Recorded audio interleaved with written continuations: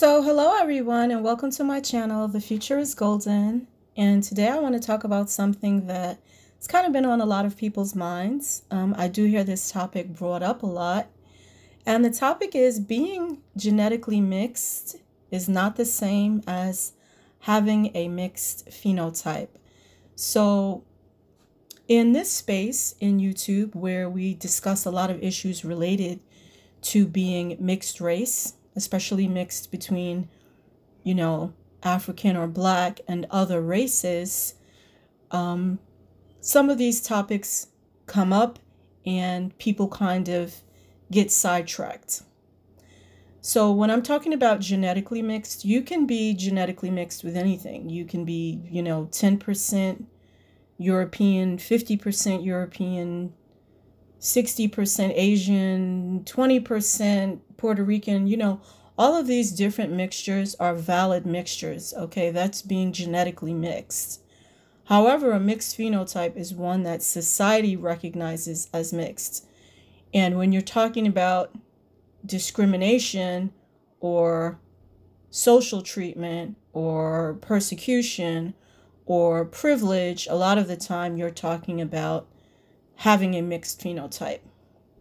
So being genetically mixed, it really is an experience that involves your internal identity a lot of the time, because you can be genetically mixed and you may be mistaken as fully Black, you may be mistaken as fully white, or you could even be mistaken as another race. But that involves your internal identity. It also can involve your family upbringing and how that impacts your cultural identity, and how that's based on your environment. That's your identity per se, right? But having a mixed phenotype, that's really how society perceives you, the physiology of race. Sometimes in this space, I think people can conflate and obscure the two issues. And they're both very valid types of issues, but they're two different conversations, really. So your internal identity, basically, what do you think of yourself as? Do you think of yourself as only Black? You can be a mixed person and think that, okay, I'm only Black. You can feel like strongly, very strongly, I'm mixed. I'm either mixed race, I'm biracial. Some people even say I may be mulatto or mestizo. They may have a very strong mixed race identity. Other people will just say maybe that they're just white. I'm white, I have a little bit of Black ancestry, but I'm basically a white person. My family just keeps it a secret. Or, I have a little Asian ancestry, but I just claim Black. There's a lot of different variations, but that's your personal internal identity, what you think of yourself, how you view race based on what you've experienced in your life, and also based on your culture, right? So if you are very fixed in Black culture, you may not feel like it's important to talk about being mixed, and there's no one stopping you from being within Black culture and only representing Black culture. So on this channel, you will never hear me shame someone for identifying as white or Black or mixed. That's really their decision, because there are a lot of factors involved in why people develop their internal identity. And, I'm not here to really brainwash people, just to really discuss the issues. But there's a lot of reasons why someone who is mixed race with any type of Black or sub-Saharan African ancestry will choose to say that they're Black. And of course, historically in the United States, we all know about the one-drop rule. We all know about the social impact of everyone claiming Black or African American identity. So we don't have to keep covering the same topics each time. But what's important to note is that there are a lot of people who are uncomfortable claiming that they're mixed race, because somehow it's become an insult to being African American to claim mixed race, which is really another discussion altogether, but it's worth bringing up that impacts how people identify. So a lot of the time, what you'll hear people say is, I'm biracial, but I consider myself to be black. So what they're actually doing is they're claiming two identities, right? Because it's not socially acceptable to just claim one, because a lot of black people are going to say, well, you're not really black, right? And then you're going to also have a lot of mixed people saying, you should just claim mixed. You're mixed. Why are you claiming black? So there is a little bit of a struggle, and you will get people, especially celebrities, who will say, I'm these different races, but I'm proudly black, So basically they're covering their tracks and claiming all the races. And we should be aware of that. The next topic is your family upbringing. You can grow up with a white mother, or a black mother and an Asian mother, and they can raise you or try to raise you as a black person. They can try to raise you as a mixed person. You'll even have some parents trying to just claim you as their culture. So it's maybe a little bit more rare, but you do have white parents who do raise their mixed race children as white, or they do try to bring them up believing that they don't have a race, or they don't discuss race whatsoever. So those issues do come up as well. And of course, with raising your child as a specific race, you're also raising them with a cultural identity. So, your parent can be Irish, they can be Italian, they can be Russian. All of these are cultural identities. And if you are a mixed race, you're actually a mix of two cultures. Sometimes you will only be immersed in one culture.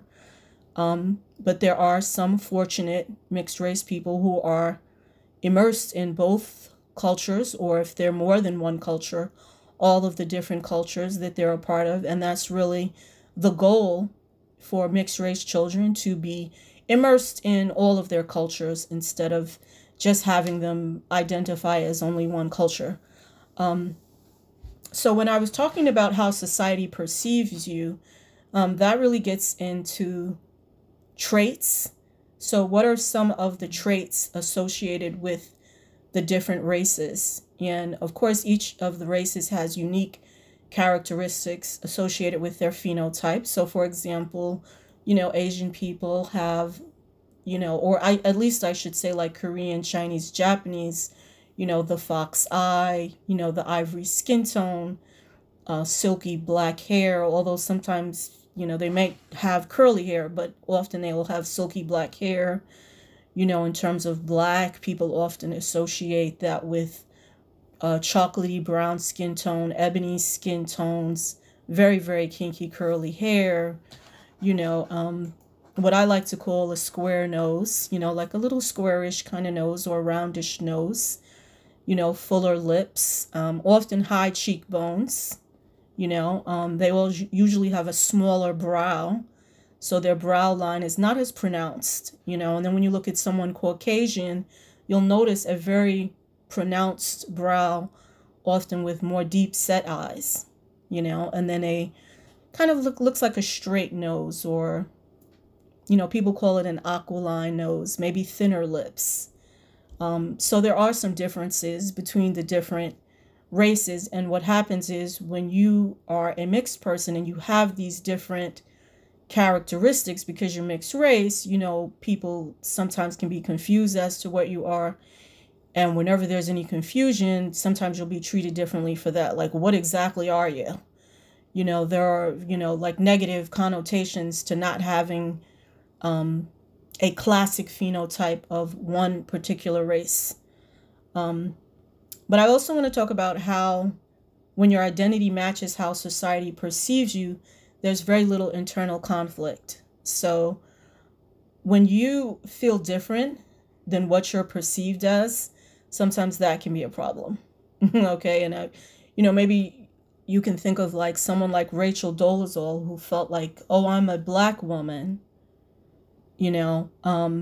but if society were to look at her in her natural state, they would say, well, you're not black, you're a white woman. So these are the types of issues that, maybe your identity that you're having doesn't match how society perceives you.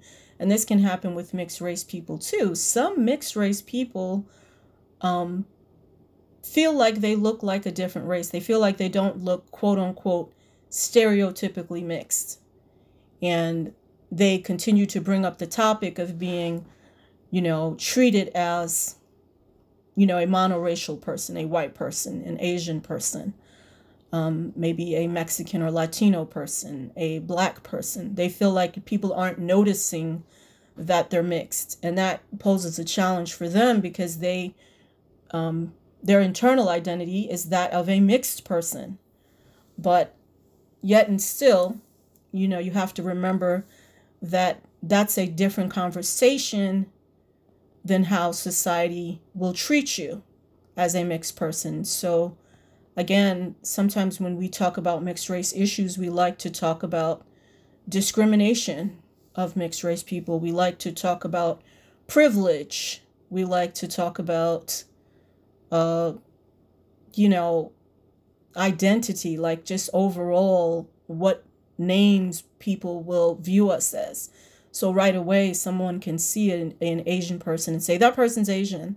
Right away, someone can see a white person and say, that person's white. But when it comes to mixed race people, what term are they using? Often there is no term, or there's a jumble of different terms that no one can agree on. So this is one of the issues that mixed race people face too, not necessarily having a set identity. And in addition to, experiencing the different types of discrimination, privilege, persecution, stereotypes, biases that they face for their appearance. So in closing, the reality is that being, multi-ethnic or mixed race poses unique challenges for people's identity. And it also poses unique discussions about discrimination that really need to be explored more in the space. That's why these spaces are important. And I hope that people will continue to try to preserve this space moving forward and push harder for conversations. Don't allow yourself to have these conversations be derailed or to devolve into discussions that have nothing to do with mixed race issues. But I'm really hoping that we can push forward and have more of these discussions. And thank you for watching my channel. Please like, subscribe, and share. Also, leave a comment below and let me know what you think in terms of how this issue affects you. Looking mixed race versus being genetically mixed. Okay, thanks.